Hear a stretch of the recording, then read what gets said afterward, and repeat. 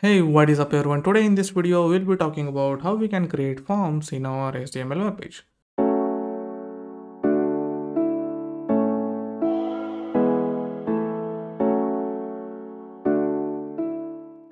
These forms are used to collect data inputted by the user.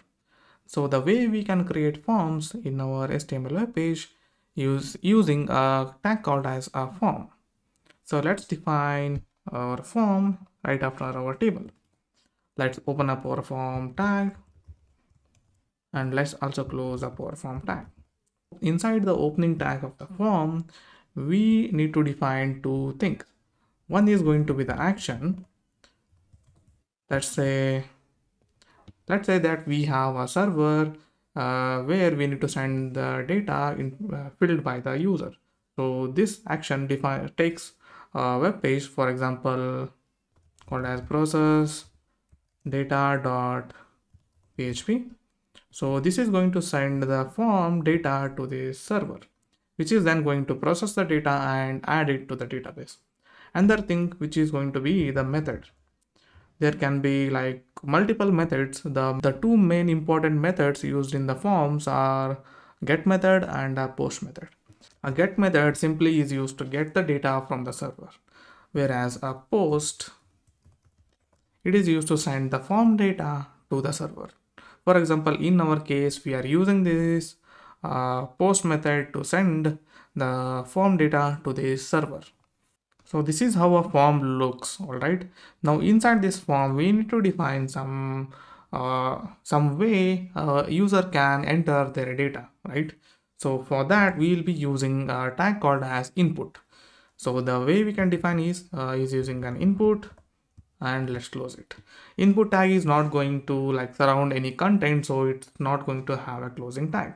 So inside our opening input tag, we can define the type. For example, there are multiple types of input. In this video, we'll be discussing about some very important or common input types which are used in the web page. The first one is going to be of type text, which is going to accept input of type text. Let's save this and check it. As you can see, there we have a form field and I can fill it. As you can see, it accepts text. All right. The next one is going to be, let's define input, and the type is going to be password. This is used to accept users password. Suppose we are creating a login or a sign up page and we need to ask the user his password, so we use this password. Here let's type some password. As you can see, the password is hidden. All right. So the next one which we are going to discuss here is it's going to be, let's add some space around here. All right. So input and the type is going to be checkbox. Let's save it and check. As you can see, there we have our checkbox. If there is a yes or no question, then we can ask the user to check mark yes or no. All right. So the next one is going to be input of type. Sorry, I misspelled the type here. It's going to be the type radio. It's just going to be a radio button. Let's save it and check. As you can see, we can check mark, we can select the radio button. For example, if we want the user to like select his gender, we can make use of this radio button, radio input button. All right. So let's define the next one.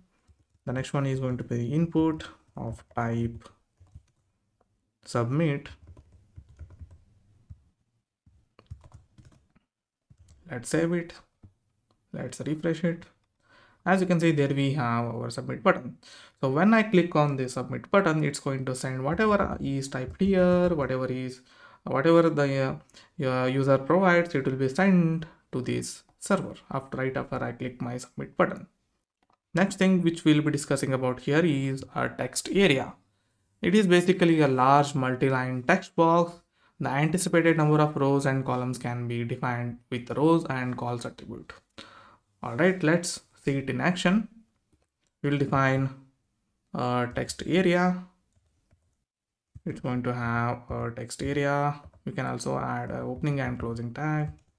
So let's save it and check for now. As you can see, there we have a large multi-line text area. Here we can add multi-line text. All right, and we can also resize it. As you can see, this is called as a text area. We can also control like how many rows we want, how many columns we want. For example, let's say rows equal to, I want rows to be 5 rows, and I want the columns to like, let's say 20. Let's save it and check. As you can see, now it is 5 rows and 20 columns across. So that is how we can define a text area. And here I can also like say a big load of text. Let's save it and refresh. As you can see, here we have added text inside our text area. For example, if you want something to be displayed right before the user types. So all right, so that's it about text area. Now let's talk about select. Select tag works with the option tag. For example, if you might have seen in the website, like there will be a drop down option. For example, it might ask you to select a country and it will drop down the list of all the names of the country. So how we can define it is using select tag. So let's define the select tag. Let's open up the select tag here, opening select tag and a closing select tag. All right. And inside the select tag, we will be having options, right? For example, let's define an option. Let's also close this option tag.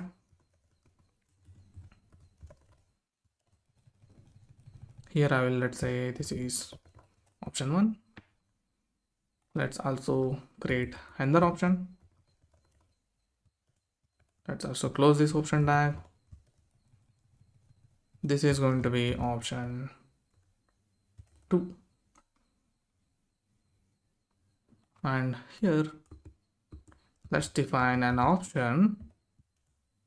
This is going to be a different one. For example, let's say here inside our opening tag, we are going to add a value attribute. We'll see it in action. Third option, and here I will just say option 3. Now let's save this and check. As you can see, there we have our drop down option. Now let's select this. As you can see, we have 3 options. So what this value attribute does is, when option 1 is selected, it will send the option 1. When option 2 is selected, it will send the option to the server. When an option 3 is selected, by default, this value will be sent. By default, we are setting explicitly, we are saying that value of this third option will be third option, and this will be sent to the server. That is about select, how we can create drop down options. Let's refresh it again.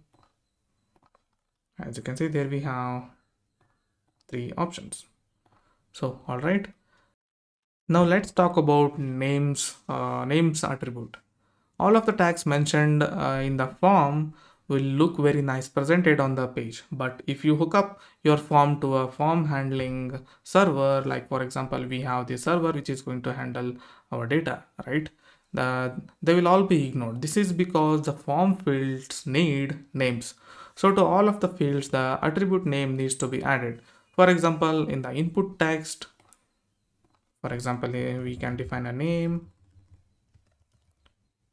We can ask the name of the user, for example, username. We can define this is telling the server that we can access the data which is typed here using this username. This is going to tell the server that this form field is going to contain username. So we need to add name to all of these tags. So to practice it, let's head over to our another page, that is our contact us page. Let's open it with our text edit. Let's make this bigger. So here in this contact us page, we will be creating a contact us form. Let's get started with it. So let's define a form, right? Let me just remove this paragraph. Right after this contact me, I'm going to define a form tag. Let's also close this form tag. Inside the opening form, we need to define some attributes, right? The first one is going to be the action, which is going to handle our form data. Let's say we have something called as a contactus.php, which is going to handle our form data. Let's also define the method as post, since we are sending data to the server. All right, in this form, first let's define a paragraph saying name, and right after the paragraph we will be having an input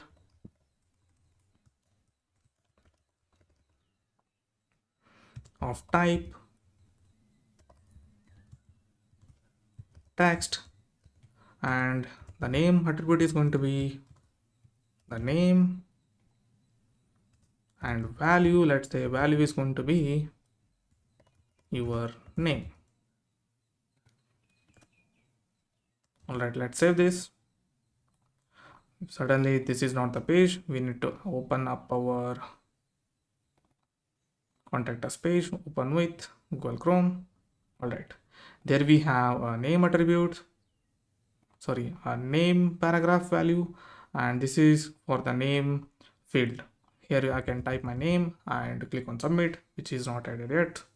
So another attribute which I want to show here is, instead of setting the value, as you can see, whenever if I refresh, whenever the user wants to type his name, he needs to remove this and add this, right? This value attribute adds a default value. If the user doesn't add any names, this value will be sent to the server. So what I can do is I can just remove this. Another attribute is going to be, which I'm going to show you here, is a placeholder, your name. Let's refresh this. As you can see, it's going to be a placeholder text. It tells the browser, it tells the user that what the user needs to enter here. As you can see, it goes away. When I click on this and type the username, it goes away, right? So that is how we can define a placeholder text. So now right after asking about user's name, let's also ask them what message they want to send me. Here I will add a paragraph saying message. Let's close up the paragraph. And here I will add our text area. So since messages can be multi-line, if suppose if the user wants to send a very big message, then in that case we need to include our text area. Let's open up our text area and let's also close our text area. Inside our text area, let's add our attribute name. This is going to be for message. Let's also define rows. I want 5 rows and calls to be 20. Let's also define a placeholder. Here I will say enter your message. Let's save this and check. As you can see, there we have our message field. All right, next thing which I will be defining here is I will be asking about their gender. Here I will add another paragraph, gender. Let's close up the paragraph. Here I will be making use of the input radio type. Here I will define input type equals to, type is going to be radio. For the name, I will be defining gender, and the value of the radio button, this radio button is going to be male. All right, now let's save this and check. As you can see, there we have the gender area. By default, let's say if I want to display name of the gender over here, for example, if I let's say let's wrap this input inside a paragraph. Here I'll define an opening paragraph. This is called as nesting of HTML elements, right? Here I will all right, here I will close up the paragraph, and here I will write mail. This is going to display, as you can see, this is going to display right after this. This is called as wrapping up, this is called as nesting of HTML elements. Inside paragraph, we have input of type radio, and right after this we are defining a text mail. So it's going to say, it's going to define here side by side. Similarly, let's also copy this paragraph tag. We are going to have another one of type radio. The name is going to be gender, value is going to be female. Let's also change this to female. Now let's save this. As you can see, there we have our two radio buttons. The user can select male or female. Now right after this email, right after this gender thing, let's add a colon here. All right, now let's once the user fills up this, we need to have a submit button. When the user clicks on it, this the data will be sent to this contact_us.php. So right after this paragraph, I will define an input of type submit. Let's make the s small, as submit. All right, now let's save this. All right, there we have our submit button. As you can see, we have created a contact us page. Inside the contact us page, we have our very own form which the user can fill up. For example, let's fill up the name, message. Let's add some message. Let's select the gender. All right, now the user can click on submit and send the data to the server. All right, here we have our main page. Here we have defined the contact us page. If I click on this, as you can see, it's going to take me to this contact us page. All right, that's it for this video. Hope you guys enjoyed and hope you guys learned something about how we can create forms in our HTML. If you haven't liked the video, please make sure you like the video and don't forget to subscribe to our channel. So in the next video, it will be about summarizing all the concepts you have learned. I'll be explaining each and everything which we have learned from the start to the beginning. Basically, it's going to be a recap of everything we have learned so far. That's it for this video, and I will see you in the next one. Thank you for watching.